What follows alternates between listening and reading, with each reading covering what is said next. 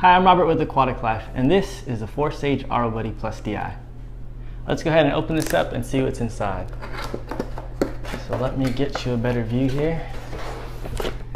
Let's pull everything out. Alright, so the first thing we'll notice is we have our RO Buddie, we have our sediment, our carbon, and the membrane housing here. We have our membrane, our DI cartridge, 20 feet of white tubing, and our parts pack. Inside of our parts pack we have a filter wrench, 2 clips for the DI cartridge to go into the membrane housing, a faucet adapter,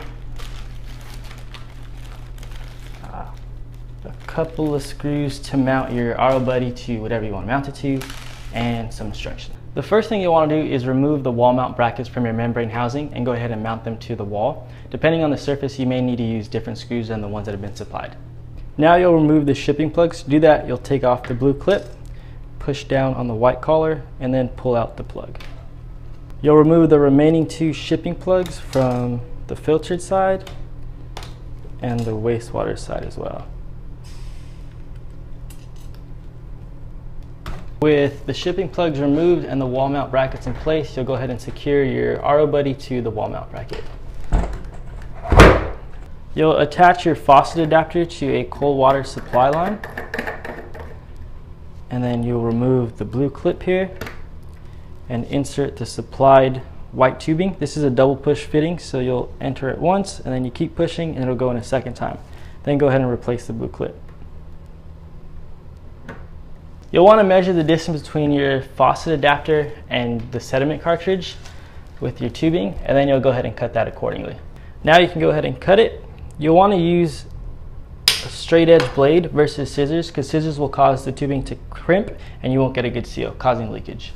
The next thing you'll do is insert tubing into the wastewater, and that's at the end of the flow restrictor here, and then you'll replace the blue clip. The next thing you'll do is insert tubing into the filtered side here, and it's labeled filtered, and then you'll replace the blue clip and cut your tubing at the desired length. Before installing the membrane, you'll want to flush the carbon cartridge to rid any of the carbon dust, so go ahead and turn on the cold water supply. We're just about ready to install the membrane. Once you've installed the membrane, it's important that you flush the membrane because it is packed with preservatives, and you'll want to install the membrane with this black gasket towards the top. You'll remove the blue clip here, then go ahead and remove the blue tubing going into the membrane housing and unscrew the cap.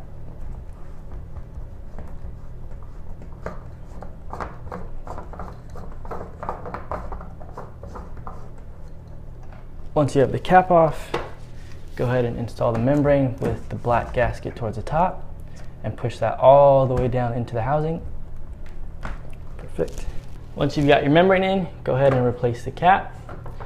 You can start by hand tightening it, but once you get down to where it starts getting tighter, you'll want to use the membrane wrench.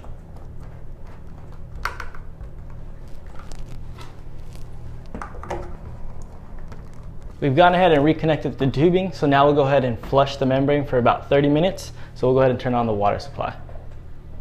After flushing the membrane, we can go ahead and install the DI cartridge. So we'll remove the plugs here at the end of it.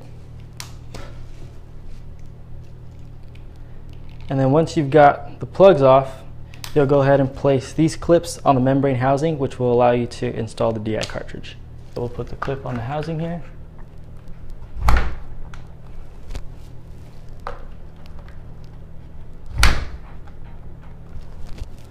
And the DI cartridge is bidirectional, so it doesn't matter if the water goes into the top and out the bottom, or through the bottom and out the top.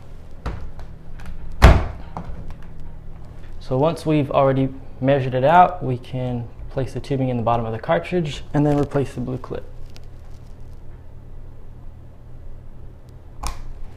The last thing you'll do is install tubing on the top of the DI cartridge, and the cartridge is clear so you can tell when the media changes color and you'll know when to change the cartridge. For this and other products, visit us on the web at aquaticlife.com. Happy reefing.